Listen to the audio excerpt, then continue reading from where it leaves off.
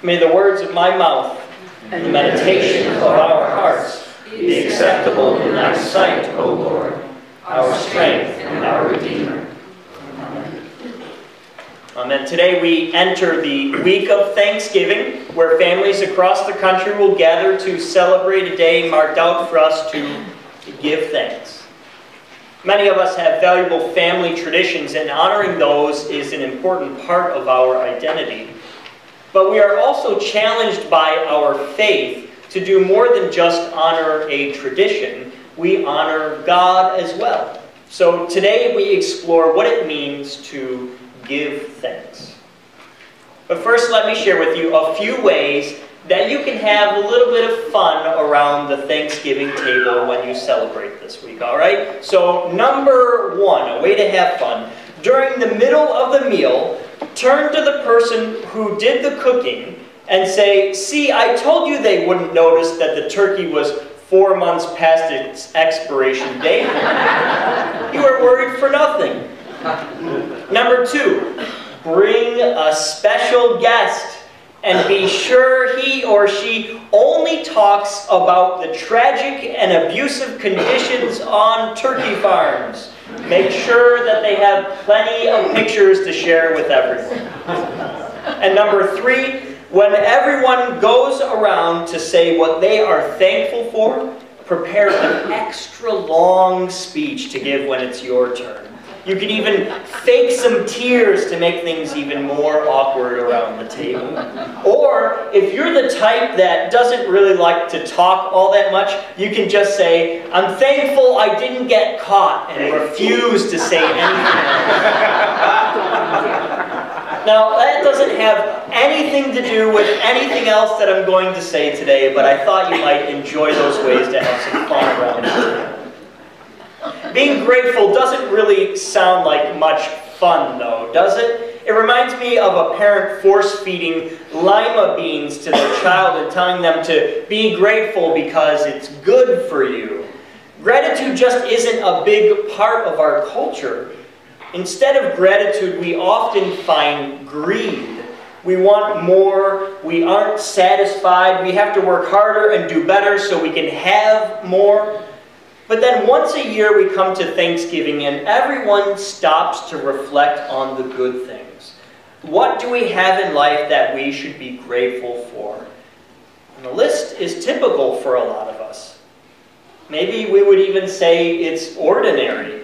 We are grateful for family, for friends, for those we've had around us for another year. I wonder if that's how it's supposed to be. Should our gratitude only be about the good things? Should we only be grateful for positive things and not the negative things we experience? Some people think that God controls literally the entire universe, that every molecule, every atom is in its exact position because God ordained it to be there.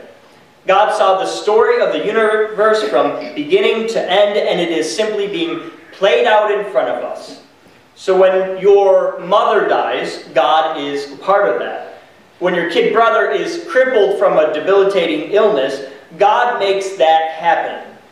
And of far less importance, but with just as much of God's input, that parking spot that opens up at the mall on Black Friday is because of God. And these people would say that in all of these things, you should be grateful. They all come from God. Whether they seem terrible to you or not is inconsequential because God's ways are higher than our ways. So some say gratitude is the right response even when bad things are happening because God did that too. Others might see gratitude as reserved for special occasions.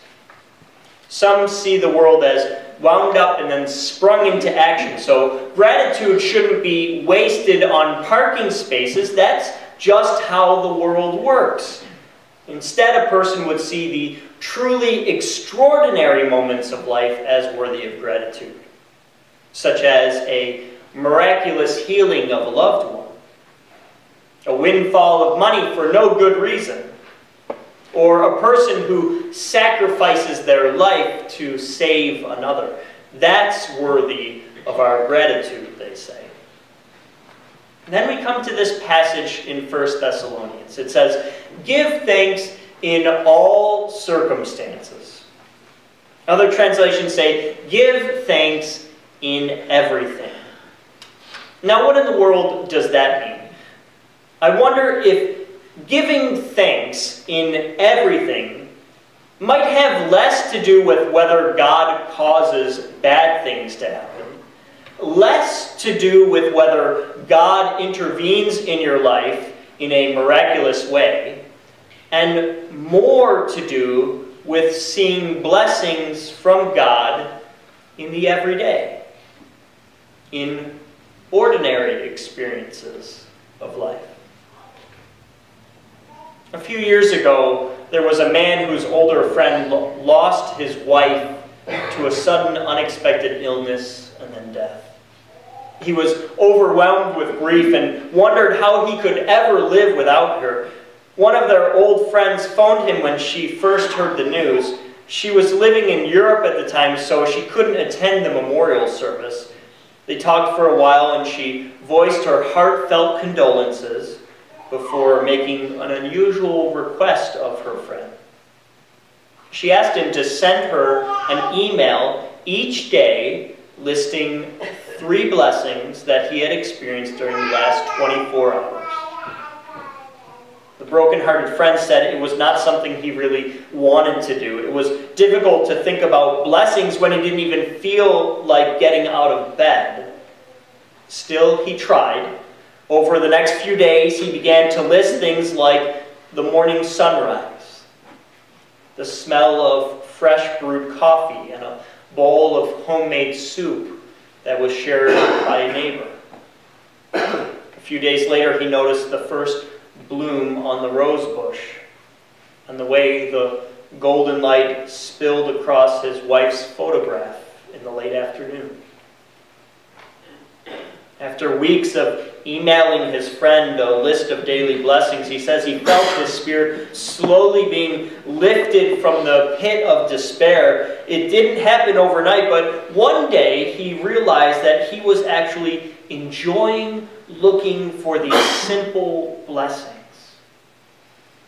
Though he still misses his wife terribly, he says the blessing activity was a key to helping him want to live again. I think that's what giving thanks in everything is about. It's gratitude for blessings big and small. Because whatever comes our way, God is with us. It's not that everything will be perfect and you'll never have any worries. And it's not that there is no hope, so you might as well try something. It's that good flows from God. And the very pinnacle of that good is Jesus Christ, who died for us. So now we can be at peace with God as children of God. You know, there is something in the attitude that looks for those blessings that restores us. It makes us better people and opens us up to the ways that God would have for us. I remember doing a personal project a few years back. I called it Something Beautiful Every Day. I wanted to take time to notice beauty around me.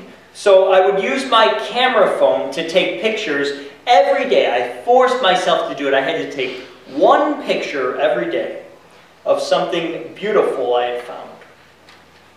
First, it was driving across the Walt Whitman Bridge at night, something I had done every single day previously. But that day, I saw beauty in it. Then there were rock formations and sunsets and friends and graffiti in the streets. Beauty was suddenly everywhere, and I couldn't take enough pictures of it. In that project of finding beauty, I was changed. I was renewed. And that's something like what gratitude does for us. Now, I'm really not interested in just telling you that you need to be grateful for blessings because it's good for you. I would much rather take some time to actually build each other up by sharing what some of those blessings are, both ordinary blessings and extraordinary ones. So, in a minute, I'm going to have Jay come forward, and he's going to walk around with the microphone and ask some of you to share with us the blessings that you have experienced. But before that, I want to give you some time to reflect on the question, how have you been blessed? So I'll answer first and share some of the blessings that I have experienced. In my home life, I am blessed by a wife who loves me, who tells me that I am her hero when I do some pretty simple tasks around the house. I'm blessed that despite having a 16-month-old in the house, I still get somewhere between 4 and 7 hours of sleep in a night. And yes, I'm grateful for my family, my sister and my brothers, my mom and dad who are in good health, and also for having lots of nieces and nephews for David to play with. In the church, I'm grateful for loving relationships, a church that lets me be sick when I'm sick, and instead of dogging me about it, asks, how can I help? I'm grateful for wise leaders in this church, ones who are seeking a new way of doing things so we can be a better church tomorrow. And out in the world, I'm grateful for days when the moon and the sun shine in the sky at the same time. I'm grateful for God's grace in unexpected places. I'm grateful for a lifelong disease that has helped teach me to be satisfied and to help others. But most of all, I am grateful that God loves me. And no matter how stupid or foolish I am, God wants me.